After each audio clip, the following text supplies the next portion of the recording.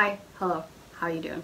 For today's video, we are going to be talking about overwriting. This is a topic that I know quite a bit about, considering that I am a major overwriter. Always have been, always will be. I overwrite in each and every project that I have ever written ever since I started writing at like 6-7 years old. And just recently in my last project I had to do an extra draft just to get rid of overwriting, so I thought that this would be a good topic to talk about in today's video. We're going to be talking about what overwriting is, what causes overwriting, as well as the consequences of overwriting and multiple ways on how you can fix overwriting in your story. So what is overwriting? Overwriting, the word basically says it itself, is when the writer gives too much information when trying to convey something in their story. This can go for one sentence, one paragraph, a scene,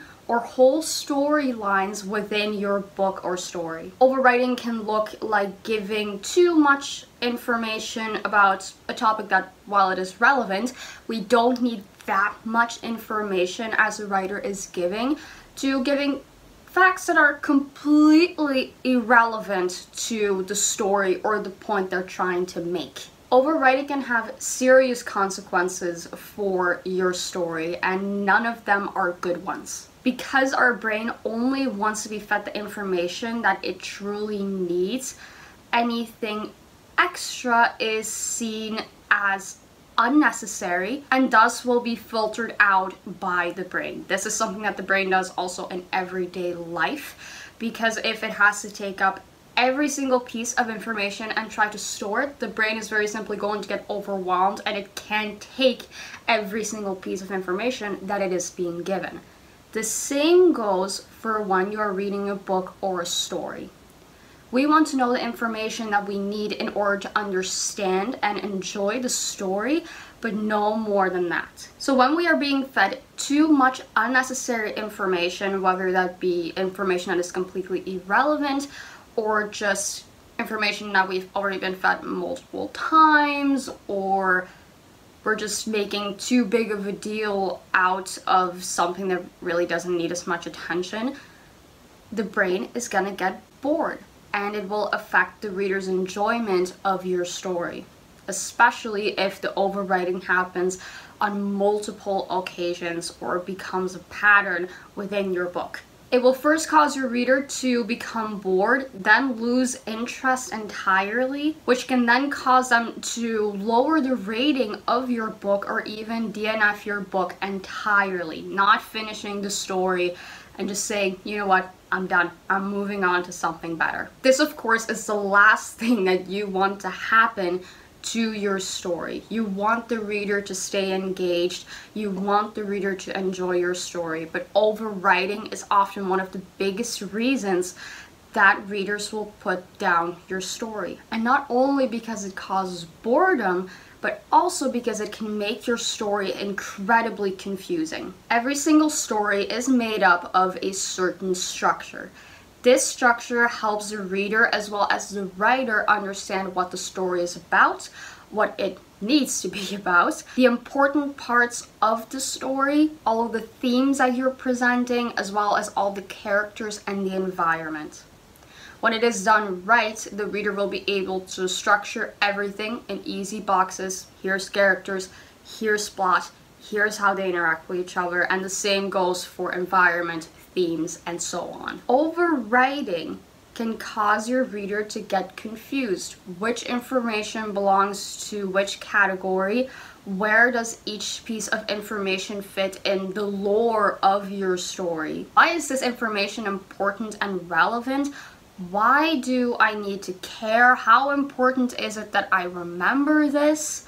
And while it is okay to at times be a bit ambiguous and not tell everything, you can't confuse your reader by giving too much unnecessary information. And even from the perspective of you as a writer, as you are writing and editing your story, you're just gonna get confused. Speaking from experience. If you as the writer are struggling to keep track of all the different characters, storylines, themes, settings, etc., you can't expect your reader to be able to keep track of everything flawlessly. Your reader should be able to pick out all of the main themes and important parts of the story that they need without having too much of an issue. Overwriting can cause too many gray areas that causes your reader to not be able to keep track of all of the important points and separate tiny fun details from truly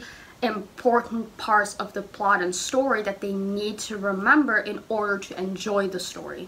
It also heightens your word count. Now, when it comes to word count, I don't necessarily always go with what some people might say, saying that a certain genre should only have so many words in order to tell the story.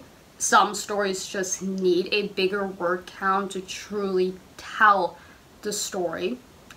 And that's fine, because underwriting can cause as much problems as overwriting. But overwriting can not only heighten your word count a little bit, it can exaggerate it to a point where the story is just blown out of proportion. Just to give an example, the story that I just finished editing, at one point, I believe it was either in draft 2 or 3, this was a couple of years ago, sat at 175,000 words, which was way too high.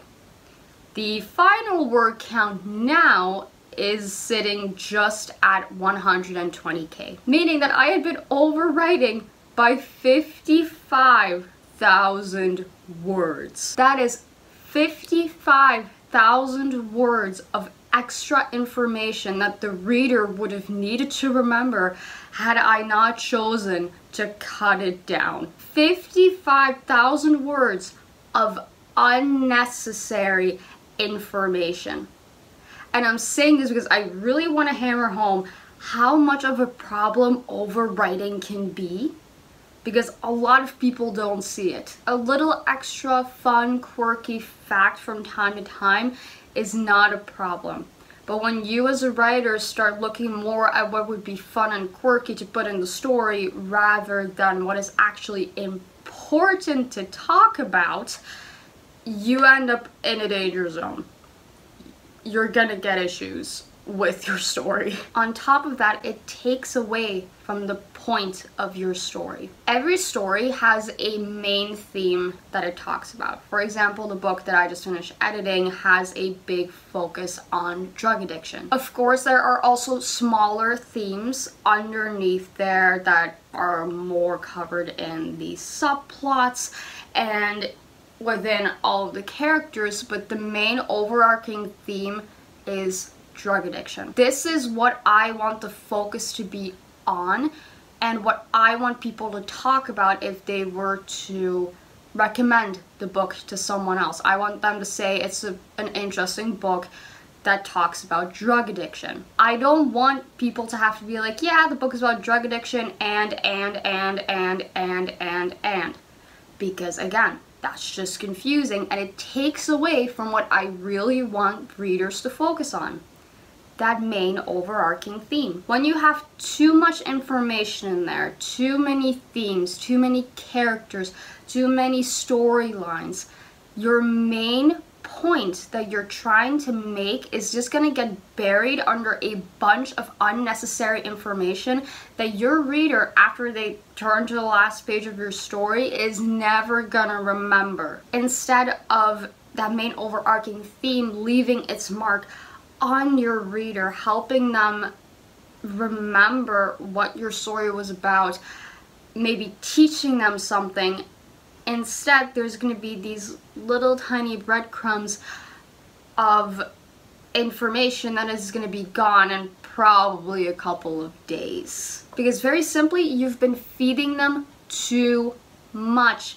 The brain does not have any more capacity to remember everything that you talked about. So it's just gonna get confusing and eventually the brain just chucks everything because it's too confusing, and you never really made a proper point anyway, so we're just gonna get rid of all of it. This is why a lot of people say, I finished the book a few days ago and I barely remember anything anymore. While your story may inherently be good, overwriting can genuinely ruin your story if you do not keep it in check. So what can you do to get rid of overwriting? The first thing is to not worry about it in your first draft. Your first draft is you telling a story to yourself.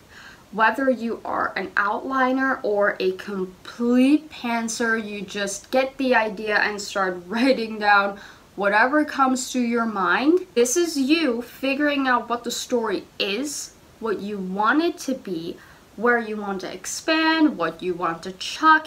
So it really doesn't matter if you overwrite a bunch of the story. You need to figure out first what it is that you want and need to tell the story before you start editing it to perfection. Well, perfection, there's really no such thing as perfection, but you get my point. Overwriting and underwriting in a first draft is completely normal. Later in editing, you can balance it all out.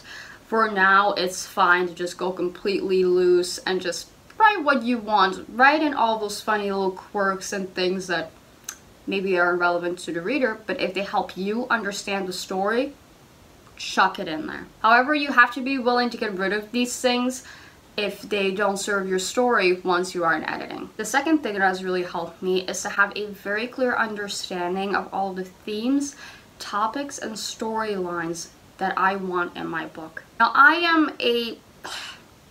some people have described me as a pantser, others have described me as a planter, meaning that I plan some things out a little bit and others I don't. It truly depends on the story. I don't have a book Bible, which I've mentioned this before. I really don't like book Bibles. I have suspected ADHD.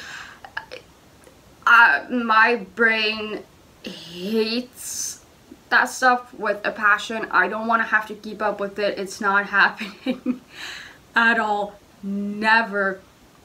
But what I do tend to do is while I write my first draft, I will keep a very simple bullet point list of all of the themes, characters, and plot lines that come up in my first draft. Just something to quickly glance at when I am starting to look into editing and seeing what I want to keep, what I don't want to keep, what I want to cut down, what I want to enhance. Just very simple, clear cut. If the theme is drug addiction, it's drug addiction. Just drug addiction, family issues, self-esteem, blah blah blah blah blah. And I don't go any further into it on that list than that, but it is enough to give me a quick glance when I start editing that I have something to refer to. It can also help you quickly see what needs to go without having to reread the entire draft, which is the next thing that you should do. When you first start editing, you're gonna want to reread your draft. If you suspect that you have overwritten, there's a good chance that you're gonna pick up on at least the majority of places where you've massively have overwritten when you read your first draft. Not only will it give you a good overview of the entire story, but it will also give you an idea of exactly where you've overwritten. You might notice a theme as to where you've overwritten. Do you mainly overwrite in dialogue? Do you mainly overwrite in action scenes, inner monologue, scenes with high tension or high emotional stakes? Let's say that the character is having a breakdown or this really emotional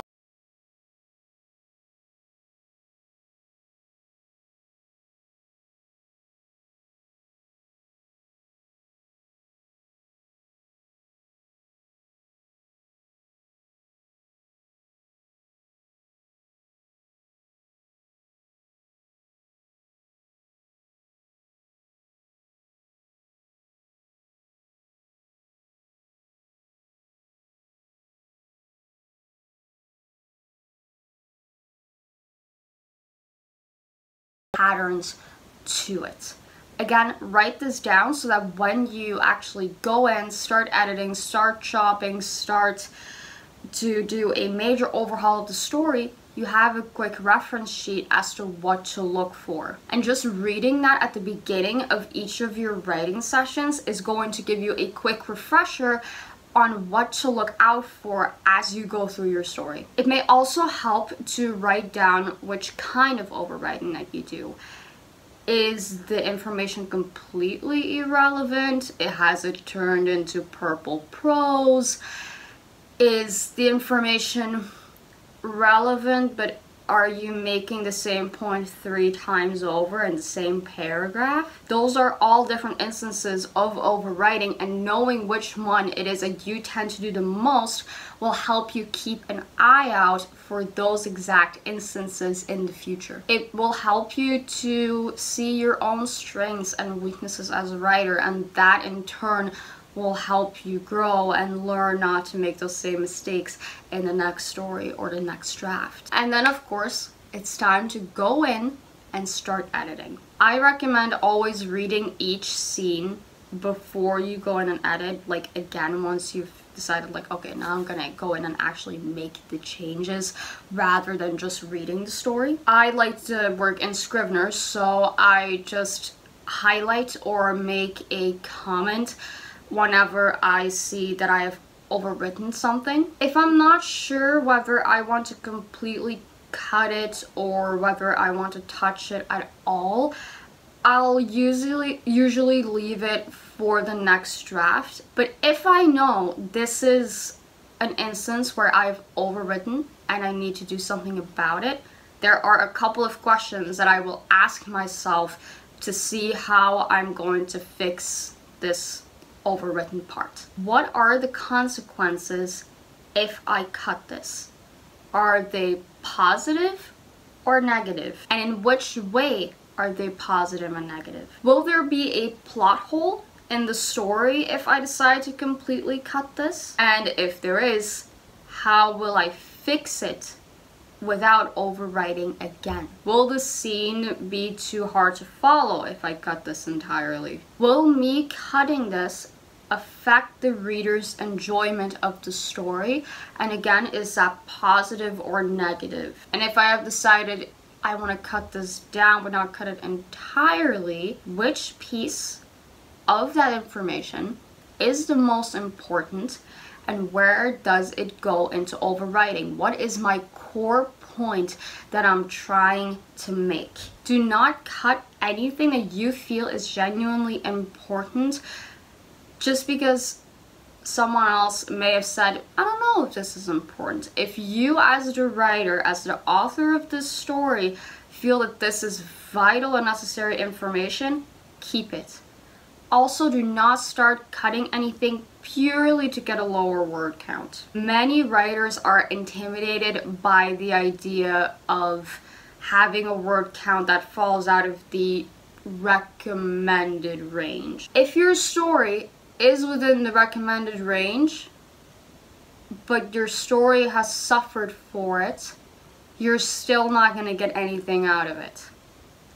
If your story is slightly above the recommended range, but has all of the information that it needs, is easy to follow, has clear character development, no plot holes, and a satisfying storyline and conclusion, you will benefit from it, and so will your readers. So don't do anything just to get a little closer to what the internet tends to consider a good word count. The internet especially has made people very paranoid about, if my word count is too high, my story will not be able to get published, I won't even be able to get an agent, no one will enjoy the story.